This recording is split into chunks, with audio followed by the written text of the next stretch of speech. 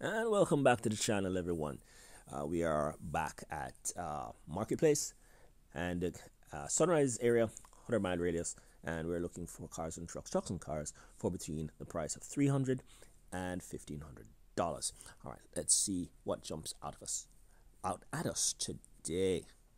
All right, here's a 2007 Toyota Yaris for $1,288. Let's look at what is going on here. All right, let's look at the big picture. Okay, these Toyota Yarises.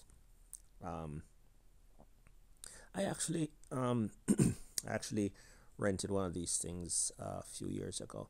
It wasn't the two-door hatchback like this. It was a four-door model. It was a high-end one, if there is such a thing with a Yaris. But I had a lot of equipment in it. This one is an automatic. Yeah, and what I found was that this here was a problem. What I found was that I had to keep, my eyes. I had to, keep my eyes kind of towards the right all the time to see the speed and all of that. And it actually started to make my eyeballs hurt. Yeah, so not a real big fan of the center. Center mounted speedometer. I know there's a actual benefit to it in that manufacturers, they don't have to make a different dashboard for left-hand drive and right-hand drive models, and I get it, but this is one of the reasons why I couldn't have a Tesla. This center mounted stuff, it makes my eyeballs hurt. I suppose I'd get used to it, but yeah. But anyway, that's not necessarily a deal breaker. These cars are incredibly fuel efficient. My neighbor actually had one of these, two-door hatchbacks. I can just imagine how little he paid for fuel. All right, let's see here. This model doesn't look particularly bad. Let's see the description here. What's that now? Yeah, all right. Call, let me see, good this, good that, good that. I'm looking for the if it's a down payment or something. Yeah, I think this is cash. I think it's a cash price.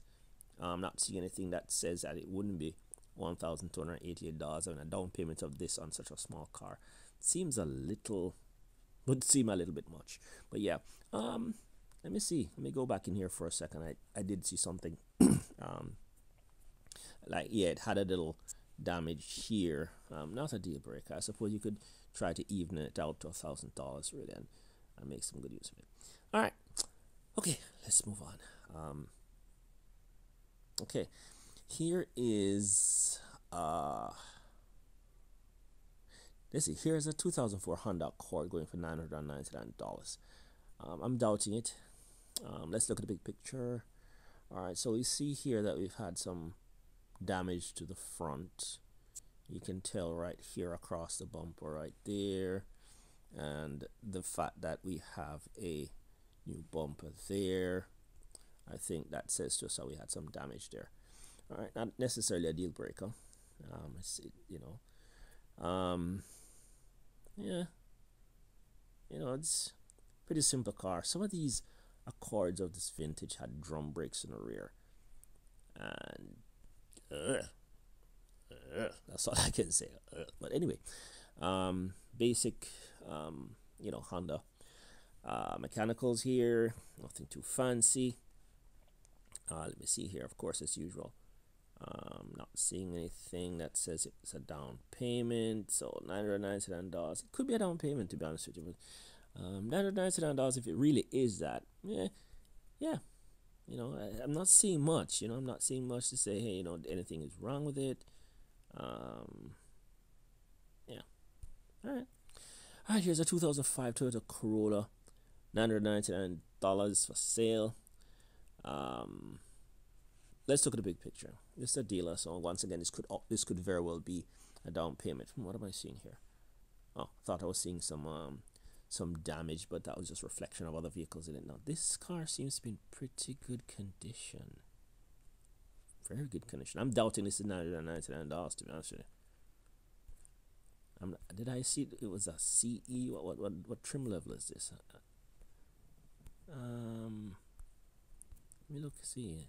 Oh, here we go. This is actually an LE, so it's not a base model. So yeah, looks pretty straight. It's got, still got floor mats and all of that. I highly doubt this is $999. I mean, if it is, grab it. Yeah. All right, let's see here about this vehicle. Drive today. Yeah, guys, I'm thinking, I'm thinking this is not $999. I'm thinking that, but if it is, hey, winner. All right, 2001 Toyota Solara for $700. Very believable. All right, let's have a look at the big picture. All right, now this, guys, is green. I love green cars, and I noticed that green is coming back in. I saw a BMW 7 Series the other day, the current model, and it was in an awesome, what looked like British racing green, which is an unusual color for German cars, but it was gorgeous. And I've been seeing, these bottle green, forest green, racing green, dark green colors a lot recently. You've done some GM models, yeah. But anyway, yeah. So this car here is a beautiful color. It has a tan interior. So for me, forest green exterior or British racing green exterior with a tan interior with some wood trimmings, yep, good to go. So here we have this nice this leather interior. Let's see if we can have a shot of the, oh, this is a V6, guys. So this one was firing literally on all 6 cylinders. Didn't get a view of the front seats. Oh, yes, we did. My bad. These seats are in fairly good condition. We've got some issue or the other right there, but my goodness, this is not bad at all. It's got the wood trim. I like that. Like that a lot. This car looks interesting. Let's see, $700, perfectly believable. That's a good price. 2001. Selling my 2001 Toyota Solara. The car is good. Is at transportation. The car runs. You have good AC, two brand new tires, 4 brand new brake, no radio, no new battery. Letting it go because I have no space for it. No radio. Not a deal breaker at all. But this is nice, guys. I would jump at this. I would definitely jump at that. All right. Scrolling. Okay, 2009 Chevrolet for $1,200. I do not think that. I'm tempted, guys. I know it's a down payment, but what the heck? Okay, 2009 Chevrolet Silverado, 1,500. Let's look at the big picture. All right, so we've got a toolbox in the back there. Oh, come on, let's go back in here. All right, so it's got a toolbox in the back. Yeah, I didn't mind these Chevy trucks, but me, I hate this. The wheel arches are square, surrounding round wheels. That's so dunce. But anyway, here we have it. Here we have it. Yeah, I would never, just the mere thought that these people do something like this, I'd never buy a vehicle from them. Moving on. 2000 Ford F150 for $900. Perfectly believable. Let's see the big picture. All right. Ooh. Okay, let's have a look at this. What this says to me, ladies and gentlemen, is that this vehicle was in an accident and the airbag was deployed. It was repaired. All right. Not repaired properly, so that airbag does not work. So, might want to think twice about this, no matter how cheap it is, because it will be inherently less safe and perhaps illegal in some jurisdictions. All right, so let's see what's going on here. Finance, good transmission, blah blah blah blah blah blah blah blah. What are you financing, bro? What are you financing at $900? This isn't worth $900. Not sure what's going on there. All right, let's see if we can get one more in. I'm tempted to look at this here. 2003 Nissan Xterra for $1,500.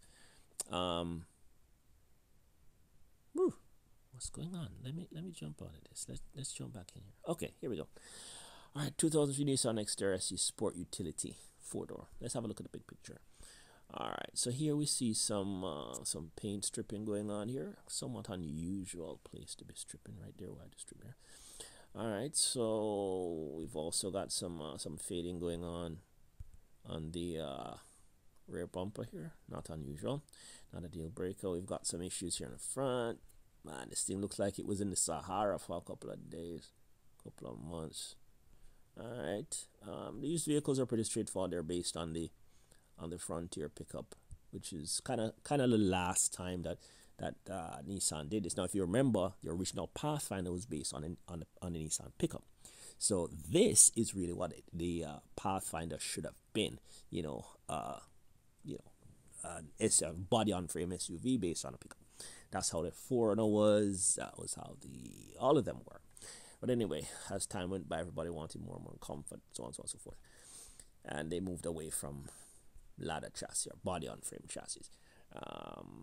Yeah. What am I thinking about this one? I'm thinking that this one is costing way more than $1,500, and it's not worth it because this is a vehicle right now that's probably only worth $1,500. But let's see. 2003 Nissan Xterra, 100,000 miles, four-wheel drive, good radio and speakers. Doesn't say anything about a down payment, but it's an entire possibility that it is $1,500. That's probably what I would pay for it. 100,000 miles, I don't think so. My car's a 2013 and it's over 100,000 miles, so rubbish.